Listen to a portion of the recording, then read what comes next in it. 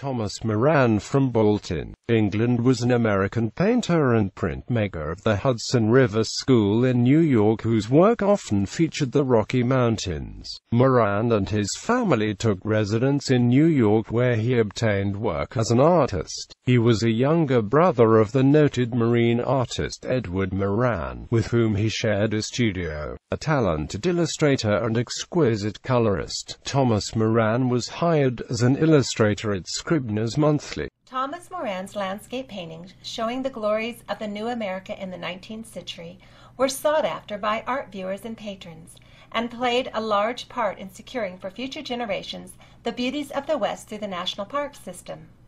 But his illustrative reproductions made it into the households and commonplaces throughout the country and beyond. Rather than relying upon the skill of the engraver to copy his landscapes, Moran drew his compositions directly onto the wood to be engraved.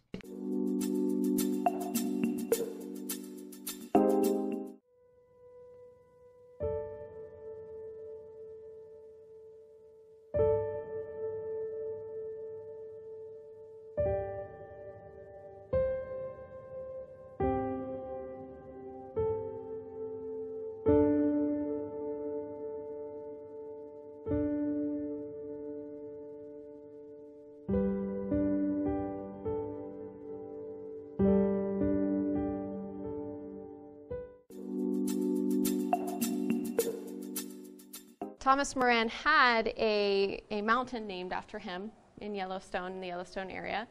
Moran also, he was a tireless traveler. He went on numerous expeditions to the West. He traveled to Europe several times. He also painted the Alps.